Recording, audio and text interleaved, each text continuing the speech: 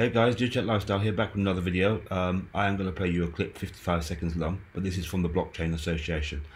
And then I'm going to play you a video from the Blockchain Association where one of the representatives appeared on CNBC Crypto World, and where they talk about what they expect to come forward, the lack of regulation clearly in the market, stablecoin regulations that are coming down the line, and what they see coming forward for 2024 and how they actually operate. And this video actually explains how they operate here.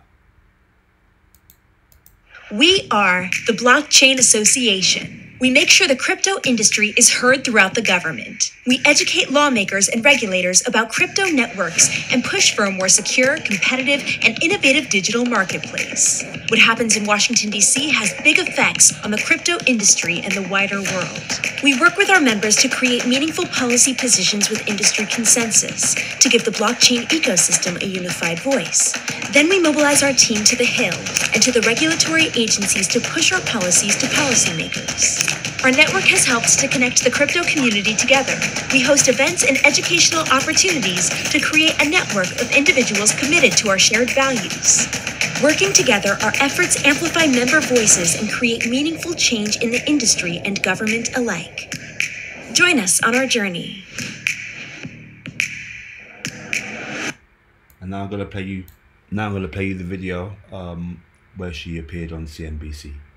Hope you like this kind of material, because I hope you find this informative. The crypto space is moving forward, and I think far too many of us, far too many people are not seeing what's happening or taking place, and are fearful in particular because there's no regulations. I think come 2024 that's likely to change massively, and especially if we have stablecoin regulations, this could impact Tether at some point. Anyway, I will play you that video. And like I said, if you like this kind of material or content, please like and subscribe. Take care of yourself. Kristen, thank you so much for joining me today. Always a pleasure to catch up, and what a great event you guys have put on here. What have been your biggest takeaways so far? You have an amazing speaker lineup. What's going on? Yeah, no, it's been a fantastic day here in Washington. We have over 90 of our companies represented here at the event this week, and I think, you know, the key takeaways are that we really do have some strong allies in government, some that really understand the technology and that want to work with us constructively on a path forward.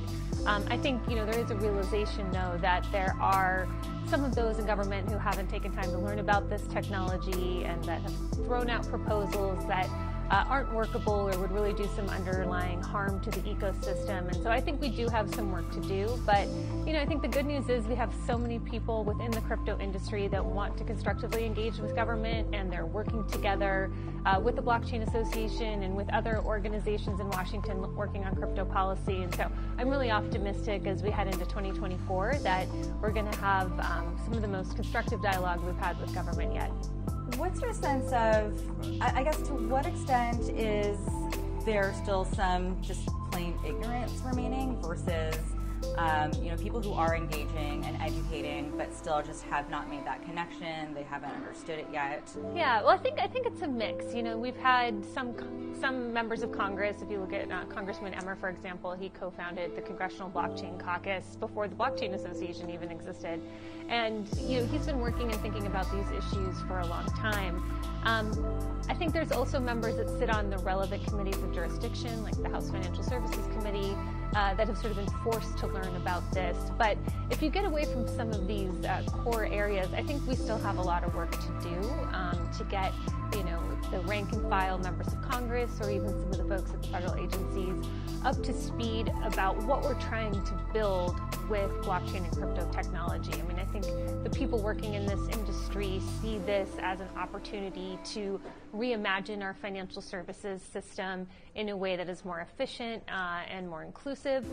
They also want to try to rebuild the internet in a way that gives people control over their own information. And so I think that there's a lot of promise and potential. And the challenge we've had is that a lot of this work is still being built and is underway, and it hasn't fully yet translated into something that consumers and businesses use every day. But as time goes on, I think that's going to get better and better, and so I'm really optimistic that the regulation and the policy will catch up to where the technology is in the months and years ahead.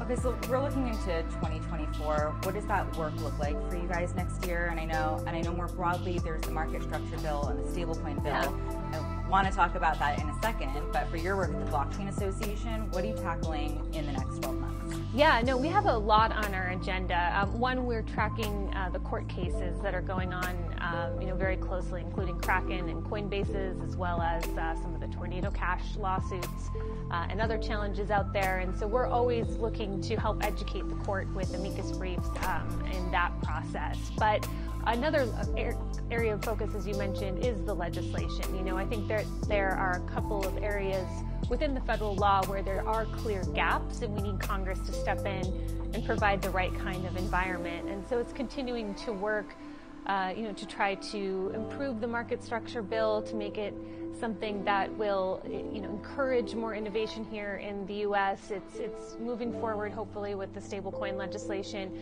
and really helping fill those gaps that, otherwise the federal government isn't able to, sort of assert authority over these parts of the ecosystem. And so I think that those are our two primary focuses. But what underlies all of this is we really need to have more education. And I think as the Blockchain Association has grown and as our membership has grown, we're really taking on the role as a coordinator. There's so many talented people with prior government experience, with industry experience, who are working together to tackle these problems. And so we're really excited about bringing more people together so that we can convey the vision we have for this industry and hopefully ultimately achieve better policy. What exactly is driving things, or what needs to be done in order to have a productive year, I guess, when it comes to crypto regulation? We are a year out from FTX. We just saw the Binance settlement, and I think for many crypto insiders, that sort of closed a bad chapter and allows for another one. So we have these two big catalysts coming up, the Bitcoin halving and, of course, the Bitcoin ETF, the spot ETF. And I would think that it was sort of imperative to have clear rules of the road in place to be able to welcome new investors into the market. You and I know that this industry has been asking for regulation for so long, and what exactly, like I asked at the top, would progress look like? Is it just more engagement, or is there a specific way that the needle needs to move in 2020? Yeah, well, and there has been some regulation that has been applied to the crypto industry already, and that makes sense. But I think it's filling the gaps that are the important pieces. And unfortunately, some of the names you mentioned, I think for a while there we had some problems within the crypto industry, quite frankly. Like, we had some bad actors among us that I think 2023 will be remembered as the year that we were able to, sort of purge ourselves from being, having these bad actors dominate the headlines and allow the rest of the industry to move forward with having a more constructive dialogue. So it's interesting. I think this year has been, in some ways, a quieter year because the drama has been less intense than it has been in prior years. But I think as we go into 2024, we have a good plan, we have a good team in place, we have good people working on these issues, and I think that if we can do more education, bring more ideas to the table, we can ultimately get the legislation and therefore the regulation that the industry needs in order to move it to the next level. To what extent would the industry be held back, if that's even the right way to put it, if there isn't legislation that gets formally passed next year? Yeah, I don't think it necessarily has to happen next year. I think that we do have a little bit of time. I mean, as I mentioned before, if you look at the exchanges or other financial intermediaries, there already are state-level regulations on the books, and then at the illicit finance level, a lot of requirements from the Bank Secrecy Act already apply to these organizations. And so there is a structure in place, and I think Patrick McHenry was here last night. He was saying, if the federal government on the stablecoin front, for example, doesn't step in, then the states will. And so I don't think that we're going to find, insufficient regulation. I think it's really going to be a question of, can we find that right balance that makes it easy enough and enticing enough for companies to stay here, companies who've had to leave to come back, and maybe even new investment coming into the United States. But I think that the pieces are in place, that this is a process that does need to play out, and it will take time, but I do think we will arrive on sound crypto policy in the years ahead. All right, that's all for Crypto World today. We'll be back again tomorrow.